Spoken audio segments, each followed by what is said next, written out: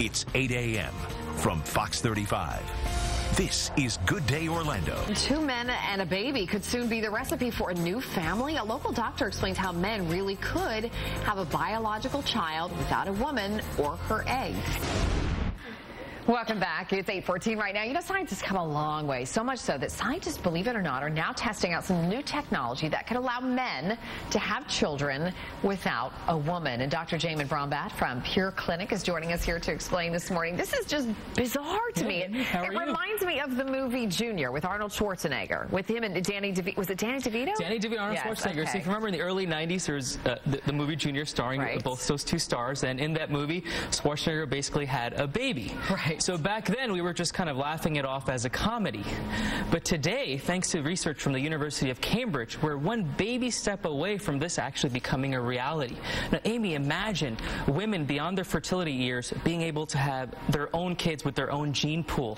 Couples affected by infertility due to chemotherapy. Sure. Or males that want to continue living a single life. Or gay couples being able to have babies with their own gene pool. But so how does this work? Because you still have to have a womb. The baby has to grow somewhere in a healthy, safe environment. How do you make this happen? So you're right, the baby, you still need a womb, and there's actually research being done on wombs outside the woman's body. However, you still, you know, if you think about it, the whole process of fertilization is like building Lego blocks. Okay. So you have these first two essential Lego blocks that come together, and then the rest of the body is built, and then you see that perfect specimen, which is the baby. But the first two Lego blocks for us, from a fertilization standpoint, is the sperm and the egg.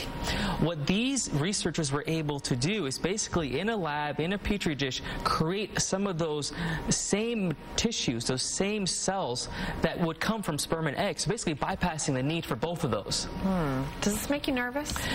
It does make me nervous, and obviously anything that has to do with stem cells. So what they were able to do is basically get tissue from skin and using stem cells create some of those early on cells. So obviously the use of stem cells is controversial. However, infertility is a very common disease. As an advocate for men's health, specializing in infertility, I see several couples a year that have been affected by, let's say, testicular cancer, and then they got chemotherapy, and now the guy is not able to have his own children. So in that case, I think this is an option for them where usually they have no option. All right. Dr. Jamin Brombat from the Pure Clinic. Always a pleasure. Ivy. Thanks for coming in this morning. We appreciate your expertise. Your website, please. Our website is purclinic.com, or we can continue the conversation on Twitter at Jamin Brombat. Great. Thanks.